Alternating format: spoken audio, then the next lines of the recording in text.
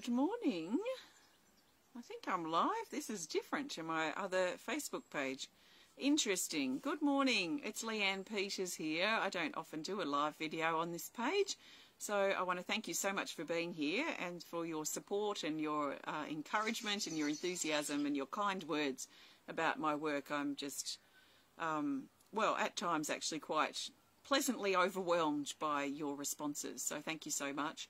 I try not to, you know, dig into them too much because I really don't want ego to take over, but I do acknowledge and thank you so much for your kind words. So today, when I'm coming to you now, is the 9th of March 2024, and this is the day 5 years ago that my workshop burned down. So I've worn my, this is one of the last things that I created. I created a bunch of pendants because I was doing a raku firing on that particular day. And so this is one of the last pendants. I made about 10, I think, so the others sold, but this is one that I kept from that day. So I wanted to do a video just to kind of reflect, just not for too long, on the last 5 years, because I mean, 5 years ago right now, the fire hadn't happened yet because it happened in the night. But, you know, it was an extremely difficult time. It was quite difficult, but I feel like I bounced back actually reasonably quickly. It was such a shock. I think it just, you know, sometimes shocks, things take us by surprise, and we're sort of stunned for a bit, and then we have to sort of adjust ourselves, because I know for me, I get on a certain path or a certain momentum's going down a certain track, and then to have that just suddenly stop is actually quite a shock, and then it takes a little bit of time to adjust. So, yeah, so what happened, so it was the 9th of March 2019. That was actually that was a really big year for our family. Like 2020 and COVID, that was nothing compared to 2019. So 2019 was challenging, and it started, well, there were lots of things that happened, but that's not for me to go into now. But in regards to this fire, it was, you know, I was just going around, oh, just saw a mouse run in the garden. You know, it was just like any other day. I was firing up my raku kiln, which is a little gas kiln, and I had some sawdust, which you use with raku, and the sawdust kind of felt damp, and it didn't really do what it was supposed to do. So it was kind of annoying, and it was the end of the day, and then it started drizzling, so I put this sawdust back into my shed, into my workshop. It was in a metal bowl, and it was just smouldering, but that was all. And you know, where there's smoke, there's fire, which I didn't really click into properly at the time till afterwards. So, you know, I didn't want it to get wet and even damper and do less of its job. So I packed it away in there. I left the shed door open, and I fired a few things like these pendants. And I always go to bed earlier than Corey because he stays up. He's more of a night person. I'm more of a morning person. So I said to him as I was going to bed, you know, just keep an eye on the shed, because, you know, I've just got some sawdust in there that's sort of smouldering away. It wasn't even a big smoulder. And I made sure it was clear, you know, there wasn't papers hanging around it or anything. So he went down to check after I went to, not long after I went to bed, and all was fine. There was a little bit of smoke, that's all. And then within half an hour, the whole thing was ablaze. So, yeah, so I woke up to Corey coming in and waking me up, and the power went off, and anyway, the whole thing was just engulfed in flames by that time. But it wasn't too close to the house, so my son's car was nearby, so we moved that out of the way, and the fire brigade come and put it out and turned off our power. So we didn't have power for a day or two, but because it was a long weekend. But yeah, everything was charred, so my kilns were, my gas kiln and my electric kiln were all just burned out and gutted. And the whole thing, all my glaze recipes, my glazes and all my tools and things like that, and then our gardening things were all burned out. So it was quite the shock, and quite charred, you know. It was difficult at the time to see, okay, what's the point of this? So once we caught up on sleep, because we didn't sleep at all, and we didn't have, it was really hot, I think, for memory, and we didn't have any power, so we didn't have, you know, the fridge we couldn't really use properly. But then a couple of days later, once I caught up on sleep and it all kind of sunk in, the reality of it, I thought, okay, I need to really question my relationship now to clay, because if it's only mediocre, then I might not want to rebuild that side of my life.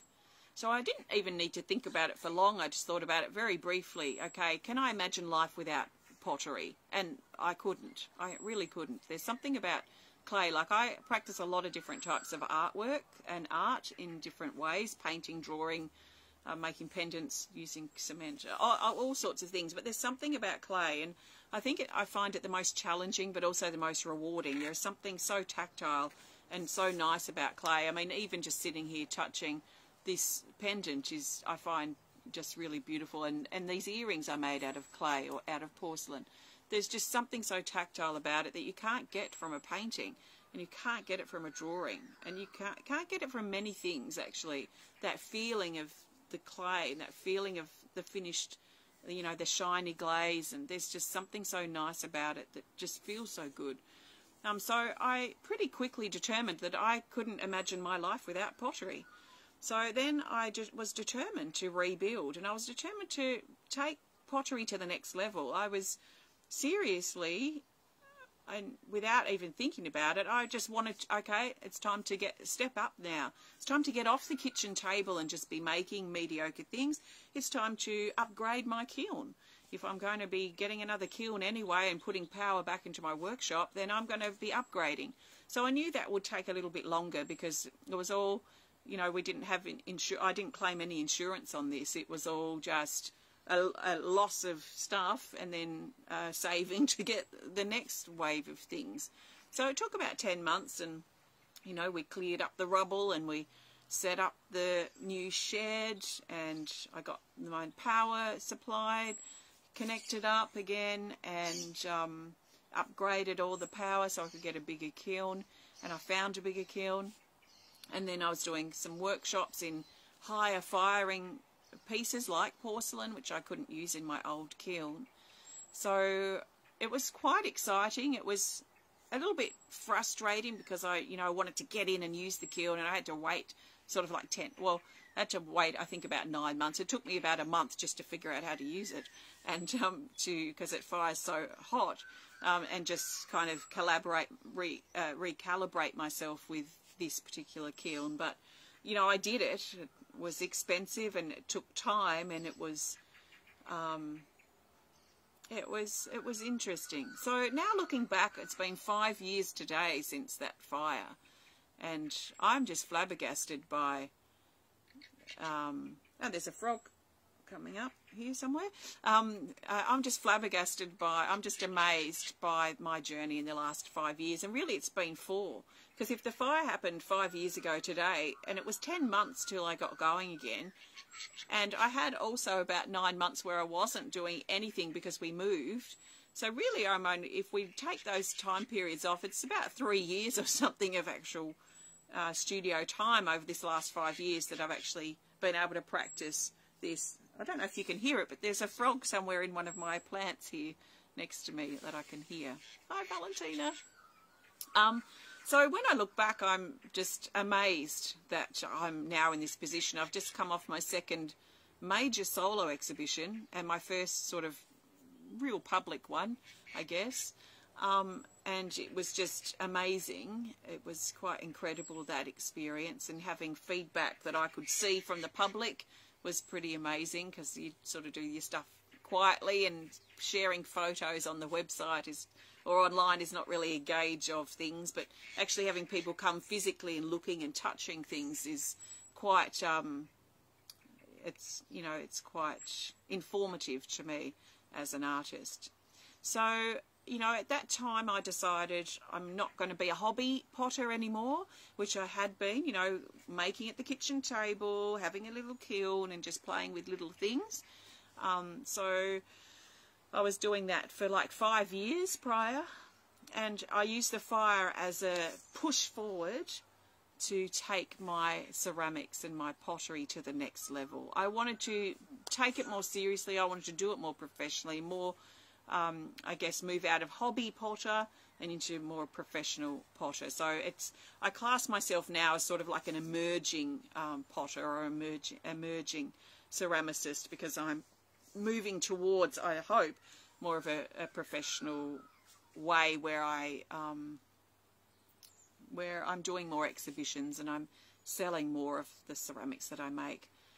You know, actually quite a few people at the exhibition said, your pottery is so cheap, it should be double this. And I'm like, okay.